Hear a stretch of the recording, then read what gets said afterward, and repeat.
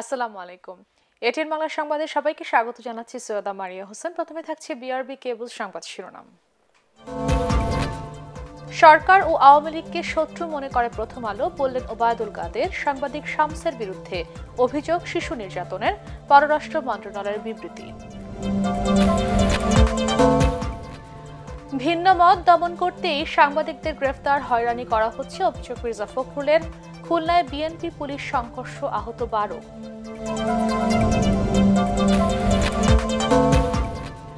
ফিটনেসবিহীন যানবাহনের ধোঁয়ায় বিষাক্ত রাজধানীর বাতাস, মানা হচ্ছে না মোটরযান অধ্যাদেশ আইন।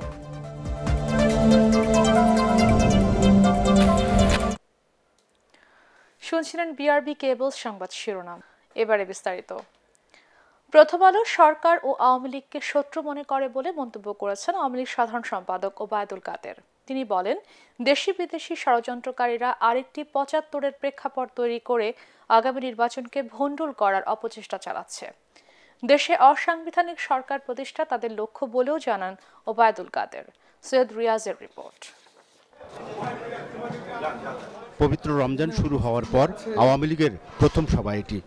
রাজধানীর বঙ্গবন্ধু এভিনিউয়ে দলের কেন্দ্রীয় কার্যালয়ে আয়োজিত এই যৌথ সভায় ওবায়দুল কাদের বলেন, স্বাধীনতা দিবসে প্রথম আলোর মতো জাতীয় দৈনিকে মুক্তিযুদ্ধের অর্জন নিয়ে তামাশা করা কোনো সাধারণ ভুল নয়, বরং তা ফৌজদারি অপরাধ। পত্রিকাটি আর বিএনপি একে অপরের পরিপূরক হয়ে কাজ করছে বলেও অভিযোগ করেন তিনি।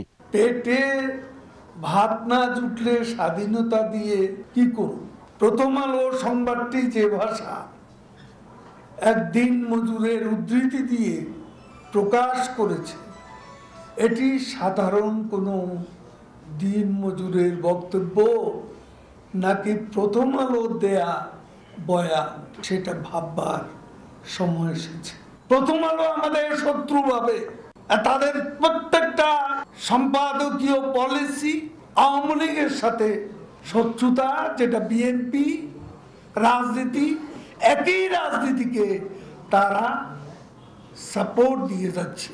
বর্তমান রাজনৈতিক সংকট নিরসনে বিএনপির আন্তর্জাতিক সংস্থার কাছে সহায়তা চাওয়া প্রসঙ্গে ওবায়দুল কাদের বলেন, কোনো দেশের অভ্যন্তরীণ বিষয়ে হস্তক্ষেপ করার এখতিয়ার জাতিসংঘের নেই। তারা ষড়যন্ত্রের পথ বেছে নিয়েছে। তারা নাশকতা করবে, সন্ত্রাস করবে, নির্বাচন তারা হতেও দেবে না, নিজেরা যাবে না, হতেও দিবে না। আমরাও দেখব তারা এসে বাধা।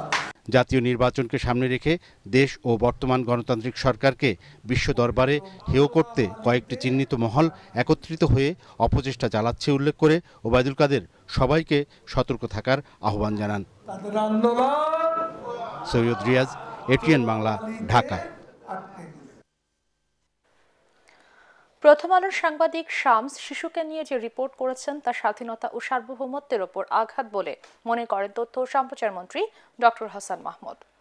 রাজধানীর সেগুনবাগিচায় ঢাকা রিপোর্টার্স ইউনিটির ইফতার মাহফিল অনুষ্ঠানে তিনি এ মন্তব্য করেন। প্রথম আলোর সংবাদ নিয়ে যারা দেশ বিরোধী অপপ্রচার চালিয়েছে তাদের বিরুদ্ধেও ব্যবস্থা নেওয়া হবে বলে জানান মন্ত্রী। এর আগে সাংবাদিকদের বিরুদ্ধে কিছু হয়রানিমূলক মামলা হয়েছে উল্লেখ করে এমনটা যাতে আর না ঘটে সে ব্যাপারে পদক্ষেপ নেওয়া হচ্ছে বলে জানান তথ্যমন্ত্রী। বিএনপির ইফতার পার্টিতে সাংবাদিকদের উপর হামলারও তীব্র নিন্দা জানান তিনি।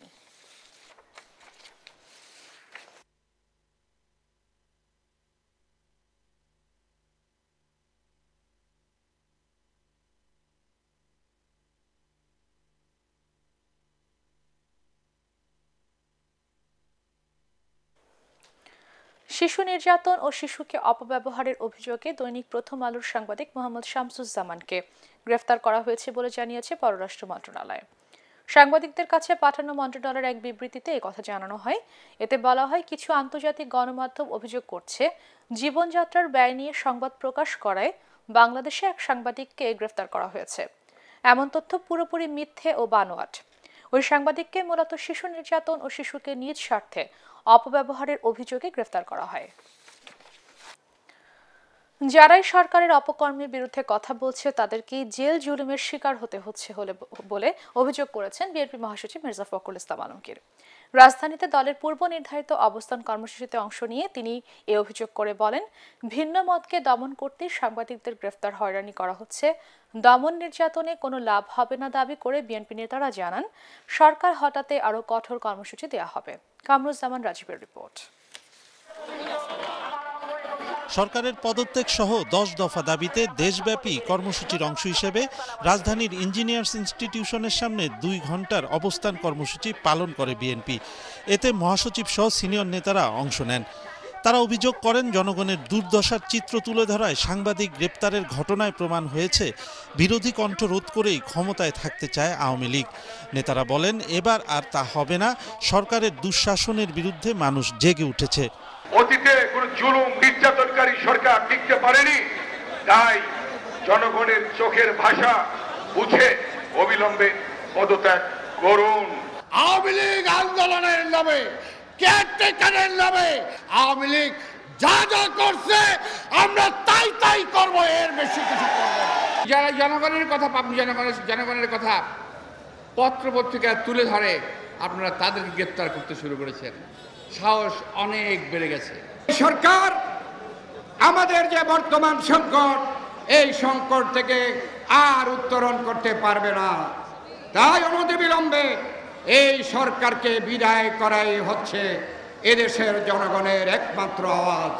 অত্যাচার, নির্যাতন আর প্রতারণার মাধ্যমে আওয়ামী লীগ ক্ষমতায় থাকতে চায় দাবি করে তাদের বিরুদ্ধে সবাইকে প্রতিরোধ গড়ে তোলার আহ্বান জানান বিএনপি মহাসচিব মির্জা ফখরুল। দাবি করেন, নির্বাচন কমিশনের আগাম নির্বাচনের ইঙ্গিত প্রমাণ করে সরকার নতুন কৌশলে জাতিকে বোকা বানাতে চায়। তারা এখন ভিন্ন কৌশল নিতে চায় যে আগে আম নির্বাচন করে গোটা জাতিকে বোকা বানিয়ে তারা আবার আগের মতো নির্বাচিত নিজেদেরকে ঘোষণা করবে।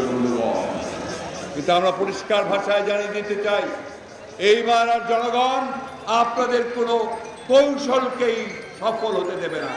রাজপথে থেকেই জনগণের দাবি আদায় করা হবে জানিয়ে বিএনপি নেতারা বলেন, গণ অভ্যুত্থানেই সরকারের পতন ঘটানো হবে। কামরুজ্জামান রাজীব, ATN বাংলা, ঢাকা।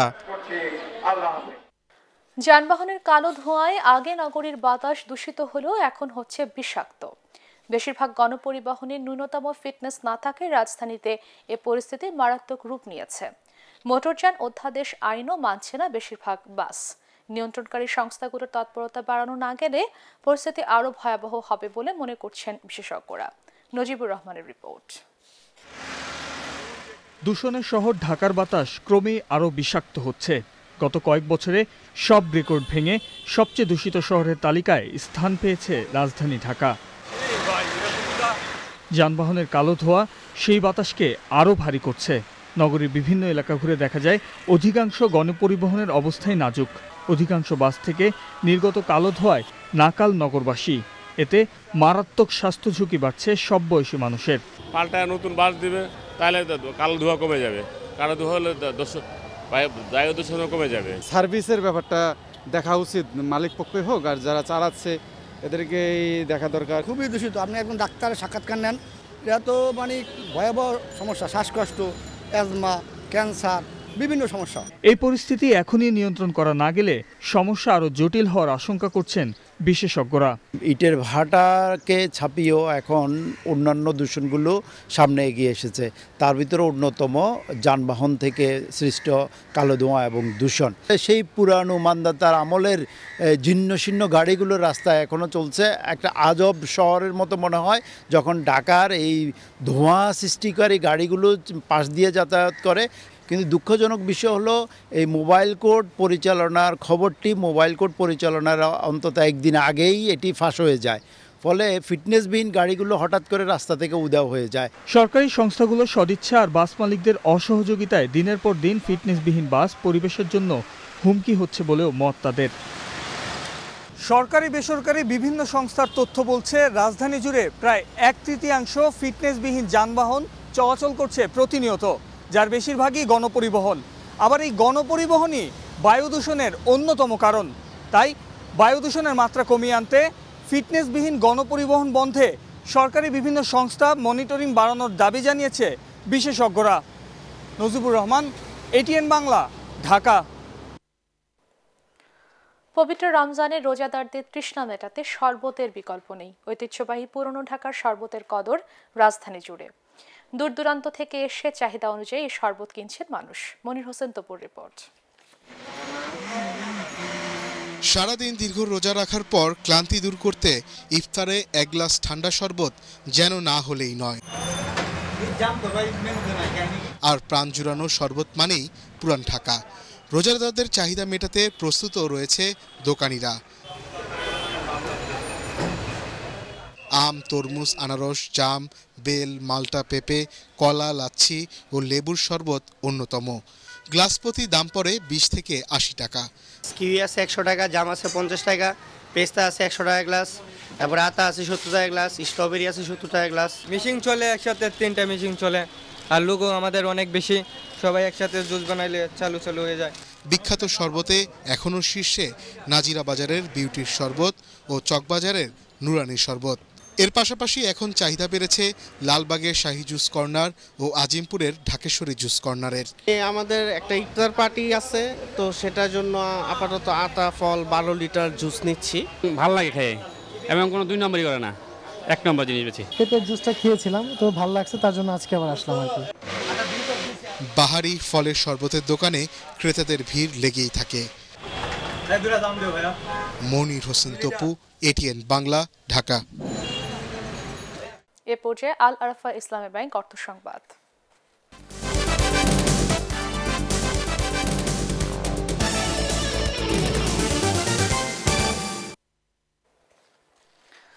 দেশে সোনার দাম এখন লাখ টাকা ছুঁই ছুঁই।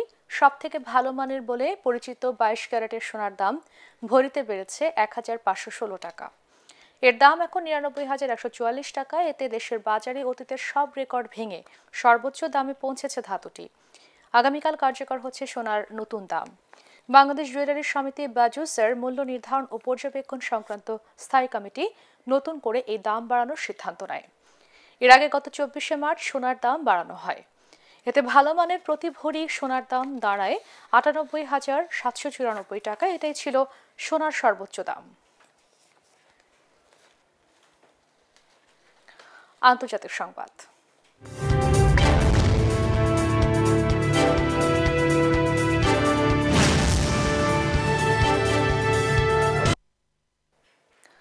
ইউক্রেন যুদ্ধের মধ্যে জাতিসংঘ নিরাপত্তা পরিষদের সভাপতির দায়িত্ব পেল রাশিয়া। এমন সময় এটা ঘটল যখন যুদ্ধাপরাধের অভিযোগে রুশ প্রেসিডেন্ট পুতিনের বিরুদ্ধে রয়েছে আন্তর্জাতিক অপরাধ আদালতের গ্রেফতারি পরোয়ানা। শান্তি ও উন্নয়ন প্রতিষ্ঠা তদারকির এমন গুরুত্বপূর্ণ পদ রাশিয়াকে না দিতে জোর আহ্বান জানিয়েছিল ইউক্রেন। তবে যুক্তরাষ্ট্র এ ব্যাপারে কোনো পদক্ষেপ নেয়নি, কারণ আইসিসি জাতিসংঘের কোনো অঙ্গ নয়। এছাড়া নিরাপত্তা পরিষদের 5 স্থায়ী সদস্যের অন্যতম হওয়ায় রাশিয়াকে বাদ দেওয়া সম্ভব নয়। নিয়ম অনুযায়ী নিরাপত্তা পরিষদের 15 সদস্যের প্রতিটি 1 মাসের জন্য পর্যায়ক্রমে সভাপতির দায়িত্ব পালন করে। সর্বশেষ 2022 সালের ফেব্রুয়ারিতে জাতিসংঘ নিরাপত্তা পরিষদের সভাপতির দায়িত্ব পেয়েছিল রাশিয়া, এবং ওই মাসে ইউক্রেনে হামলা শুরু করে তারা।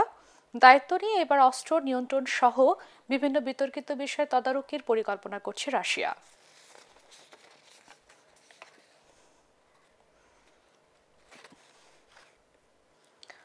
জাতিসংঘের বিশ্ব খাদ্য কর্মসূচির প্রধান নোবেল জয়ী ডেভিড বিসলে হুঁশিয়ারি দিয়ে বলেছেন, 1.5 বছরের মধ্যে দুর্ভিক্ষের কবলে পড়তে যাচ্ছে বিশ্বের 39টি দেশ। এর মধ্যে আছে এশিয়ার কয়েকটি দেশও। এ সময় অনাহারের শিকার হবেন প্রায় 35 কোটি মানুষ, যা গোটা বিশ্বকেই চাপে ফেলবে। বার্তা সংস্থা অ্যাসোসিয়েটেড প্রেস এ তথ্য জানিয়েছে। এক বার্তায় জাতিসংঘের খাদ্য কর্মসূচির প্রধান বিসলে বলেন, মহামারী চলাকালে ধনী ব্যবসায়ীরা $1 ট্রিলিয়ন ব্যবসা করলেও বিশ্বের ক্ষুধার্ত মানুষের জন্য তেমন কিছুই করেনি তারা। করোনা, ইউক্রেন রাশিয়া যুদ্ধ এবং জ্বালানি তেলের দাম বাড়ায় গত বছর বিশ্বের চরম খাদ্য সংকটে থাকা মানুষের সংখ্যা ছিল 25 কোটি। এবছর তা বেড়ে দাঁড়িয়েছে 35 কোটিতে।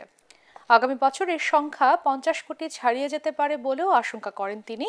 এর ফলে বহু মানুষ দেশান্তরী বা অভিবাসী হবে বলে জানিয়েছেন জাতিসংঘের বিশ্ব খাদ্য কর্মসূচির প্রধান। It's going to be a very, very challenging time because of the war of Ukraine and Russia and all the monies and efforts that's going there, coupled with all the other fragile economic analysis that we're experiencing around the world now. It's going to be tough. আধুনিক ধানমন্ডি করতে সব ধরনের সহযোগিতার আশ্বাস দিয়েছেন ঢাকা দক্ষিণ city কর্পোরেশনের mayor Sheikh Fazle Noor Taposh. রাজধানীর মেট্রো সেন্টারে ধানমন্ডি ক্লাবের আয়োজনে ইফতার মাহফিলে অংশ নিয়ে তিনি এই আশ্বাস দেন। মেয়র বলেন, ক্লাবটির স্থায়ী ভবন নির্মাণের ক্ষেত্রে সব ধরনের সহায়তা দেওয়া হবে। ধানমন্ডি ক্লাবের সভাপতি ইঞ্জিনিয়ার হাসান মাহমুদ বাবু, এটিএন বাংলা বার্তা বিভাগের উপদেষ্টা হাসান আহমেদ চৌধুরী কিরণ, এটিএন বাংলার অনুষ্ঠান ও সম্প্রচার বিভাগের উপদেষ্টা তাশরিক আহমেদ এ সময় উপস্থিত ছিলেন।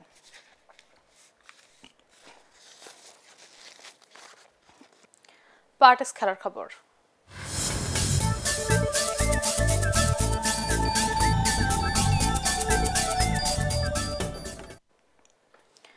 অধিনায়ক সাকিব আল হাসান এবং সহ অধিনায়ক লিটন দাসকে রেখেই আয়ারল্যান্ডের বিপক্ষে 14 সদস্যের বাংলাদেশ টেস্ট দল ঘোষণা করেছে বিসিবি।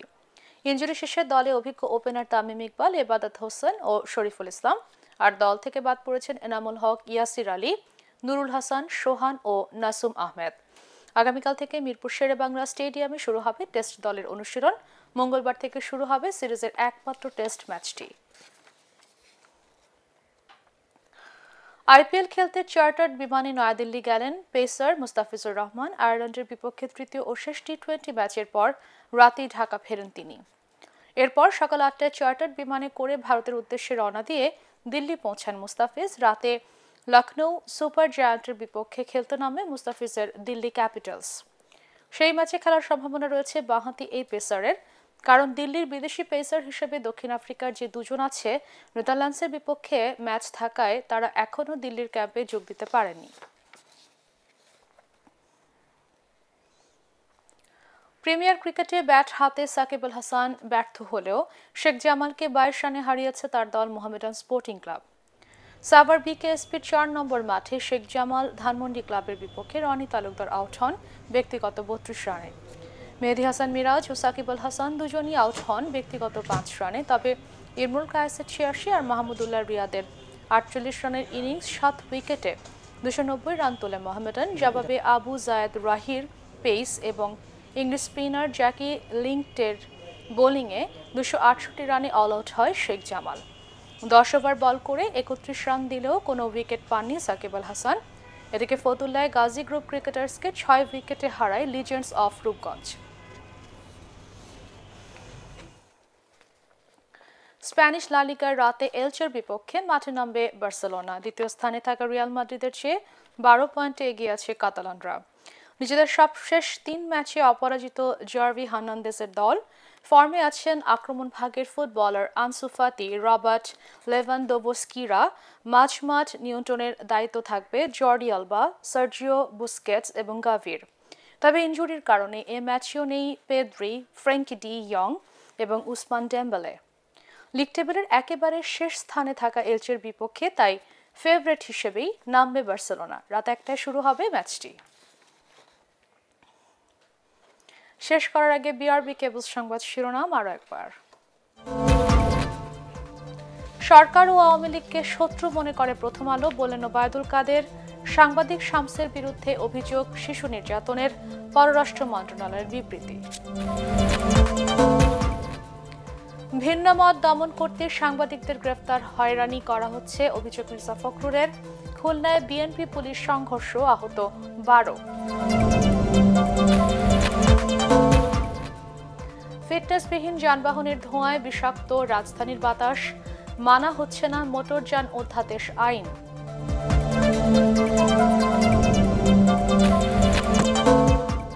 পরবর্তী সংবাদ দেখার আমন্ত্রণ জানিয়ে এখনকার মতো শেষ করছি এটিএন বাংলার সংবাদ।